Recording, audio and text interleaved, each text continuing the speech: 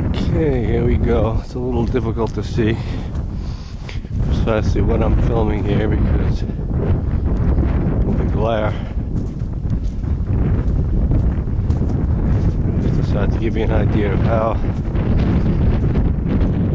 keep the camp open during the winter. And the main thing is to keep the push-offs wide, as you can see. You want to try to plow on ground that's either level or actually slightly uphill if possible. Once that momentum shifts down, that's when you can lose it. As you can see, we haven't plowed on this side. I've seen it done, but the terrain dips more here, so we tend to go for here. And at every interval, we just pile up a bunch of snow. Very simple.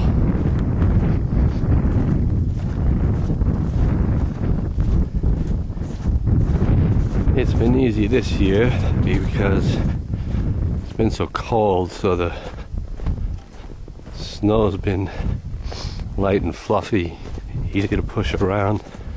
Not like that heavy wet stuff. You tend to get bogged down.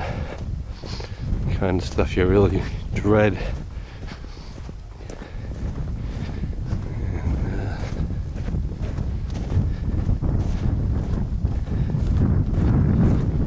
We just got a nice fresh snowfall yesterday. So I'm using the energy I have left to make this video. Really should be wider down here at the bottom than it is. This is not as well done as it should be, but we got some space on this side, so we're okay. Usually if you make it down to the bottom here, you're gonna make it. Chances are you won't get bogged down unless it's really heavy and wet. Now, the trick in here is to use as many little push-offs as you can, pile it up in as many places as you can, leave yourself options. Originally, a lot of these push-offs had signs saying they were push-offs. I believe you saw that in the spring video. A lot of those signs are blown away. Also, some of the push-offs we've discovered to be not that apt for use as push-offs. For instance, along here, we cleared this out, got rid of the wood, figuring to use it as a nice push-off. But what happens is the terrain falls off a little bit, and you can get caught in a rut. So it really can't be used as a push-off.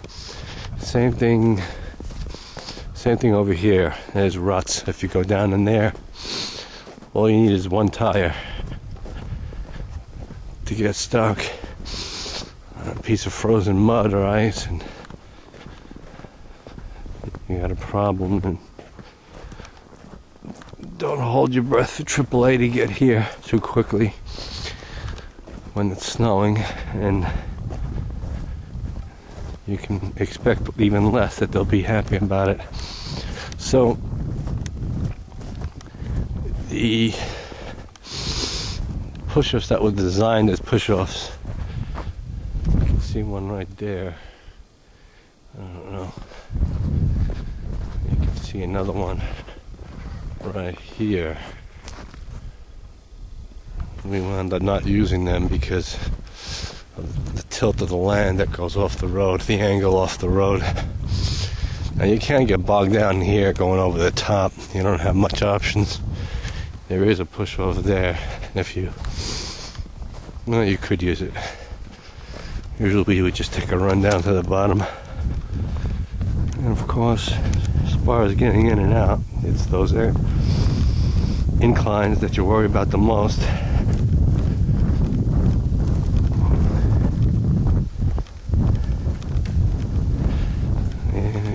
depending on how wide your plow is.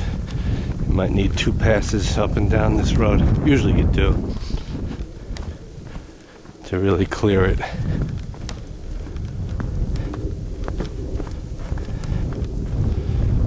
And there's one, and there's the other.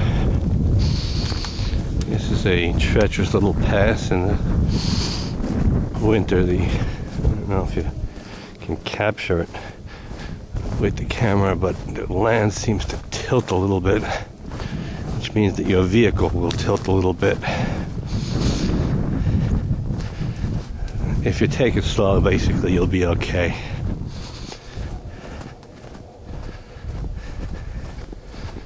And again, you just want to use every angle you have. Push it slowly up all against that wall.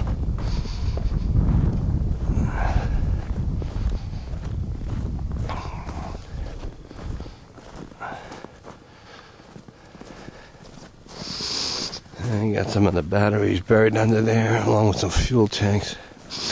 Got to dig this lane, keep the exhaust to the heat open.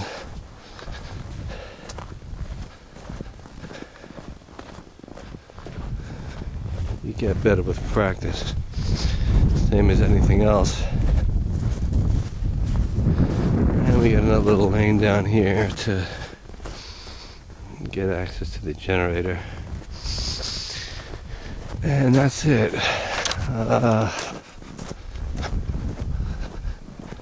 I'm not going to tell you it's as easy as it looks. It can be very difficult. It's just that we've had the right weather that's made it easier this year.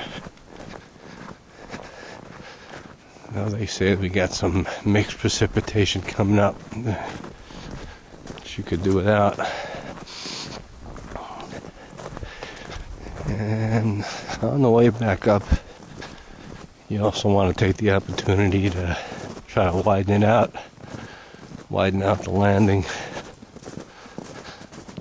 Even here you got some ruts. And push that way. Get everything over and out of the way. Should have given this area a push too.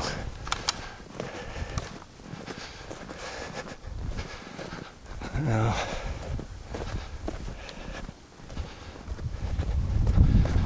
heading back up, and it's just one little angle that should have been noted on the way down, actually, and it's worth pointing out. And it's all a matter of strategy and learning by experience.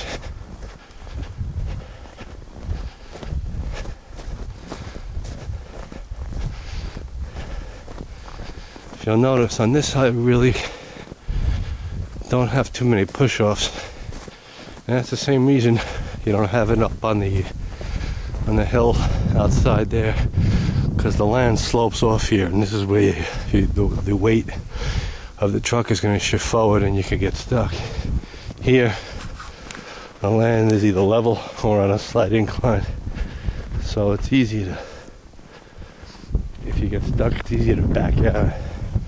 So you're using, if you notice, you're using a lot of, see if you can get a pan on this, you're using a lot of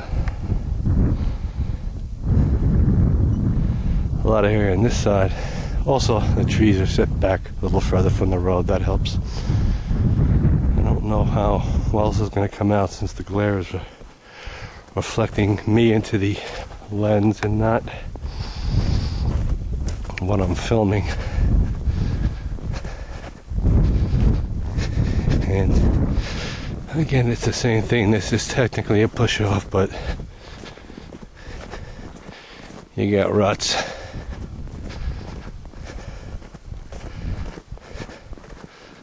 On the way back up on either side, again, you want to take an opportunity to widen it out. Give it a push up here. Should probably push this even further.